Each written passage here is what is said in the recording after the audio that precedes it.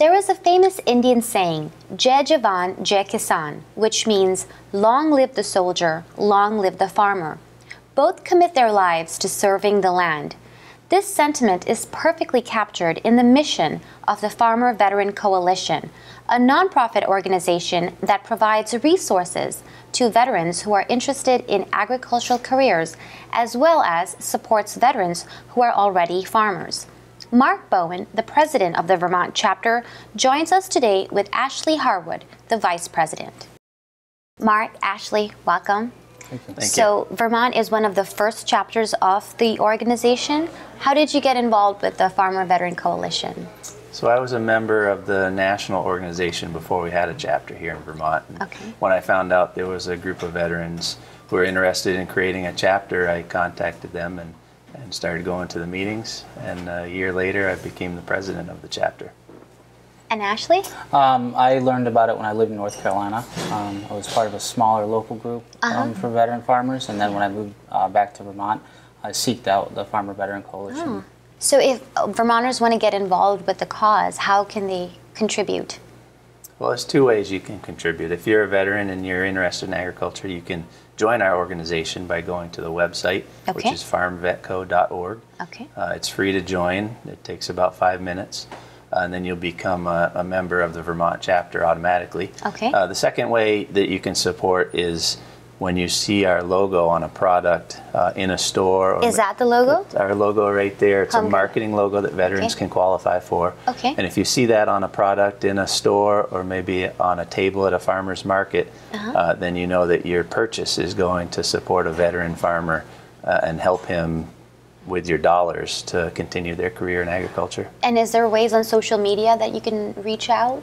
We do have a website. And do you have a Facebook page? We have a Facebook page specifically for the chapter, yes. So if I just search Farmer Veteran Coalition Vermont, I'd find it? You will. Okay, perfect. So where would you like to see this coalition in 5 years? Well, I'd like to see it continue to grow. Our membership has grown every year pretty steadily, and we get more and more veterans involved in agriculture.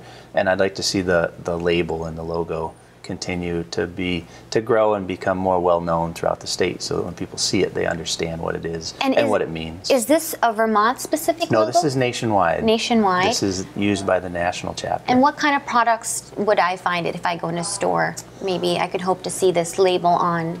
What kind of products? We have a lot of varied products that our members produce. Maple syrup, hydroponic greens. We both raise pastured meats. Okay, so you have a meat collection? Yes. Yeah. So there's quite a variety. We have people that do honey. Okay. And there's a select stores that you can get them at?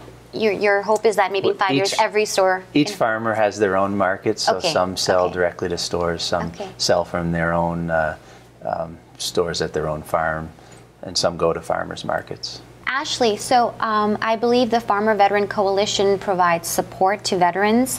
What kind of programs do you offer? The Farmer Veteran Coalition has the Fellowship Fund. Okay. Veterans that are part of the Farmer Veteran Coalition can apply for this grant. They can receive up to $5,000. Oh wow, that's substantial. And also, even if you apply for it, like myself, last year I was gifted a $1,000 gift certificate to Tractor Supply, even though I didn't get the grant. So there's still other opportunities for support. We were able to buy a trailer that we desperately needed for the farm, so that was a huge help. Oh wow, yeah, financial support. Absolutely. Through grants and other programs? We also, my farm works with the Bennington Vermont Vets Home. Okay, and we provide meat to the Vets Home for special dinners that they have put on. When they did one for Memorial Day, they did one for the Bennington Battle Day.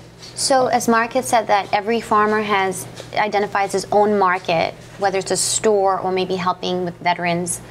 And is this like a network that you can reach out and share resources? We've been working together, and we've been trying to get more veterans on board and getting other vendors to know who we are, to want to use the somebody with a Homegrown by Heroes label to sell products or in the stores or in restaurants. Okay. Okay, well, thank you so much for taking time to share about this cause. Thank you for your service and for working towards this really uplifting and meaningful cause. Thank you very much. Thank you.